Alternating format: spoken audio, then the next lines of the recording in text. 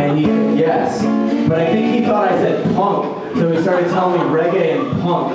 And I was like, nah, dude, I was fucking talking about Parliament and like Motorship Booty Affair. Yeah. Which fucking... Welcome down to the Motorship Booty Affair. Yeah. I can't do anything this tuning. Let's do a song. How come you guys don't go see it recently? Sold out. So what? So you got tickets. We sold out a couple days ago. This next song is going to be on a Nissan Altima commercial. Dude, I fucking wish.